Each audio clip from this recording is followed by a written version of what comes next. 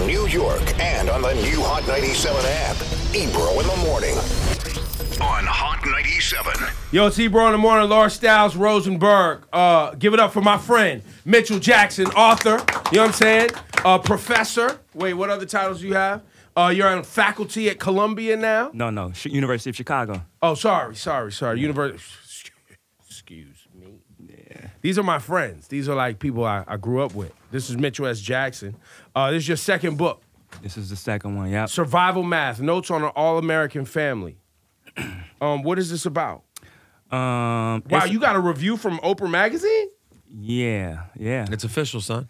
It's official. Yo, you're really an author. Man. So when we playing dominoes and drinking, yeah.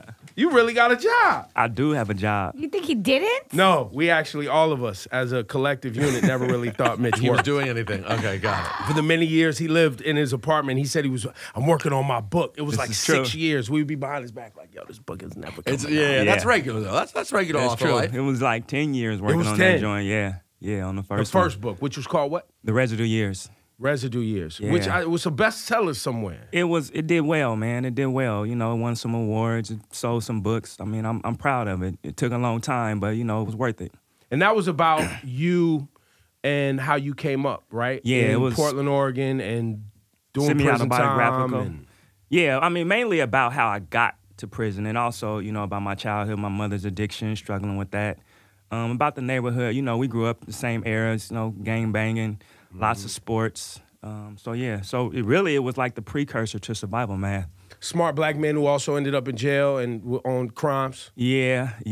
I was thinking today how some people have described me as a drug dealer, but I never thought of myself as that was my identity. I describe you that way, and I'm one of your best friends. Yeah, so but my friend Mitch, he's a drug dealer. I was You still say that? No. Okay. Just checking. Yeah, it was like, you know, if you accept that as your identity, then that's who you are. But I did sell drugs, but I just never thought like, oh, yeah, I'm the dope dealer. And I think once you accept that, then it takes you into other areas. It manifests itself. Yeah, exactly. So this book, Survival Math, take us through it. What's this about? And why is it so rough around the edges? What is this? It's rough because I thought it matched the content. It matched the covers, like an unfinished What's it called when you artwork. do the paper like that? Some people call it Deco Edge. I forgot what the exact name of this is. I'm not that sophisticated. I thought they sent out an unfinished book. He walked in the room. I said, Mitch, why you let him do your book like this? Man, thought it was I boomerang. literally had to ask and then really insinuate that I get that. Yeah. Like Special. you wanted this. Yeah, that's special. That's special. So they don't do this. This is extra money. That's extra money. Wow. I don't know why that would be extra money, right? It seems like they would just... Well, because the regular printing always does the same thing, and this is obviously not the regular print. So anytime you do anything different. Yeah. All right, so let's go back to the book. What is this one for? No, we just care about the pages, honestly. Yeah, I thought they didn't finish my friend Mitchell's book. Yeah. I mean, Survival Math came out of an incident I had when I was like early 20s. And this is when I was selling drugs. And a guy that I had some beef with before pulled a strap on me really early in the morning. It was like no witnesses out. You're an author now. You say gun. Gun, yes, Yes, that's you right. say a gun. A gun. And, Firearm. A firearm, that's right. Hold the That's firearm. right. Brandished his weapon. Yes, the NRA.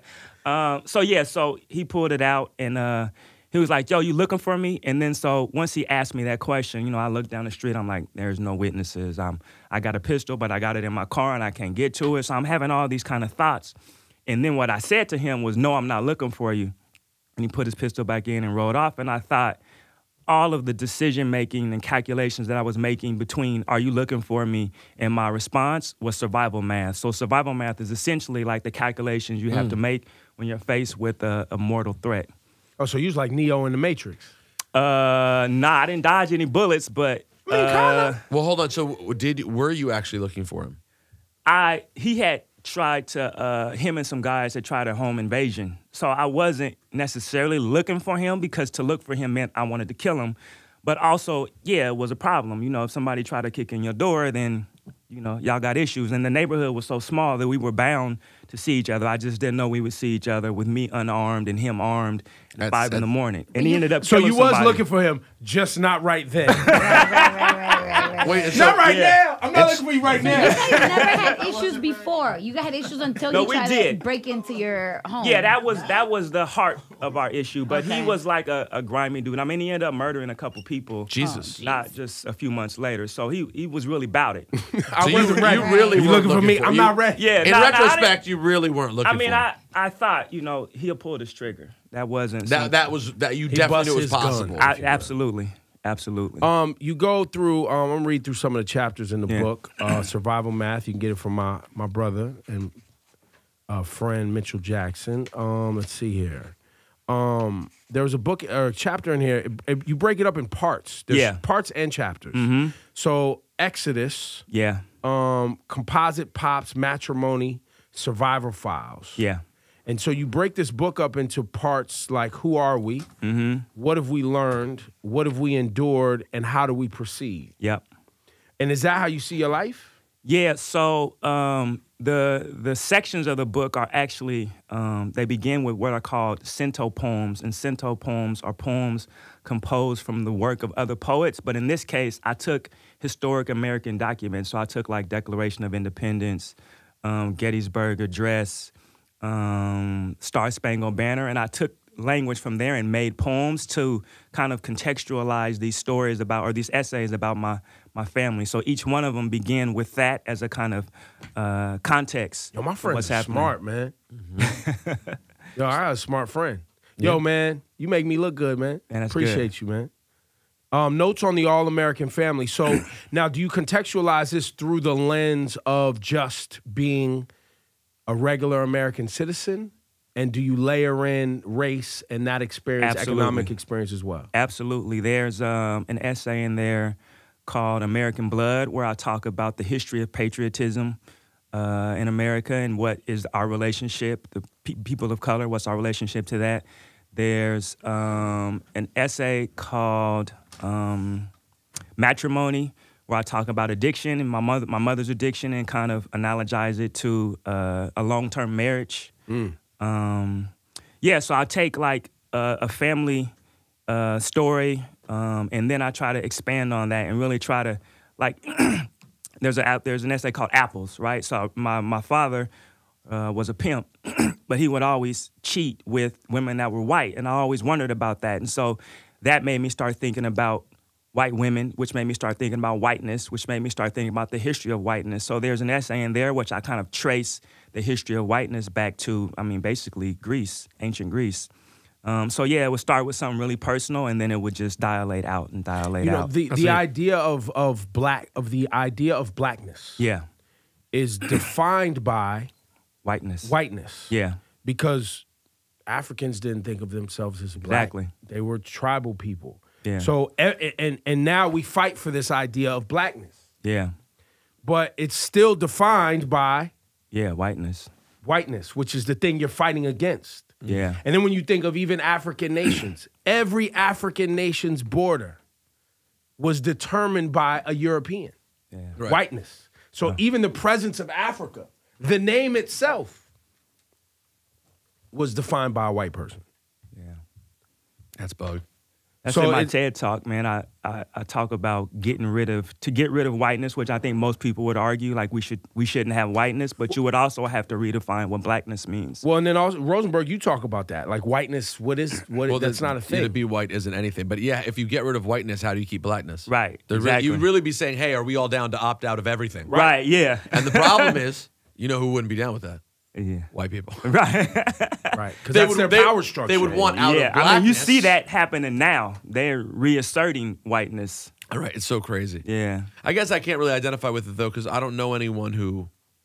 I don't think I personally know anyone who is consciously aware of their utilizing whiteness or any sort of... You know, being a suburban Jew from the Northeast, it's a different sort of experience. I don't Well, really you know. become aware of it when you feel like it's your safety or your zone or your suburbanness or whatever you've defined yourself by gets under attack. Yeah. Right. Maybe those things. You know what I happen. mean? And it's like they're trying to, they don't like our lifestyle, or they don't, I'm the opposite. I usually feel my whiteness when I'm like doing something, and I look around the room and I'm like, man, I'm the only this one. No. I'm just like, this is white. When I'm Oh, doing like this. you see another white space. Like I'm in it. And I'm Yeah. looking around, I'm like, my God, this is truly white. This is embarrassing. Like, this would be bad for my brand. I don't even want people to see this happening.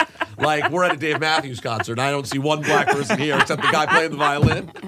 I'm like, this is a problem. We got to do something about this. Now, is that what prompted you to write the book? What's happening in society right now? The I think shift, what- I guess, or the recalibration? I think me interested really in home prompted me to write it. And when I say home, I really mean the stories of people where I'm from. I think, if you think about blackness in the Northwest, like those things they're not synonymous, right? So I really felt like if I didn't set this down, then that history might be lost. And so I was really, really trying to kind of uphold the people that I grew up with. And then once I got into it, because I've been working in academia so long, I knew that whatever I was talking about had a longer reach, that I couldn't just look at what was happening in the 80s. Like, I had to go further back if I really wanted to examine it. Yo, it was a trip. When I moved to Portland in 1999, I had never, and coming from Northern California, I had never seen that type of, like, segregation. Yeah. But Portland's, like, liberal, hippie, tree Was it hugger. always like that? Well, yeah, I came to find out, but all the black people lived, 95%. By the way, the city's only 2-3% black, the whole city. Yeah. But 95% of the black folks lived in Northeast Portland in one neighborhood. Yeah. Wow. And then when I just recently saw, I don't know if y'all watch Finding Your Roots on PBS, but Jean Baptiste, who's this, jazz player from New Orleans, learned that his mother or his grandmother maybe, had went to Portland, Oregon. Because they had, during the Second World War, they started hiring black folks, and there was no, black people could just get jobs. Yeah. And one of the shipyard jobs. Yeah, that's Exodus in there. I talk about that. That's how they came there for that, to work in Kaiser's shipyards. And then there was a Vanport flood, I think it was 1948. In Vancouver. And no, it was like Delta Park right there. So Delta Park was actually where there was, and it's like it's marshland. So, of course, they build the place for the African Americans on marshland. So, right, when so they came to Portland, Oregon for work in the shipyards. The only place they could live was in a marshland, which was a floodplain. Yeah. Of course, right. Yeah. Then it floods, and they moved to Northeast. Oh, so that's how people got to Northeast That's how they Portland. got there, yep. Interesting. Well, it's all in this book, Survival Math, Notes on the All-American Family. My friend Mitchell Jackson, who when he texts us, it says MS Jackson, and we've been calling him Miss Jackson since Outkast put the song out. That's true. You're so foul. I cannot. Yo, give it up one time. Mitchell, man, get the book.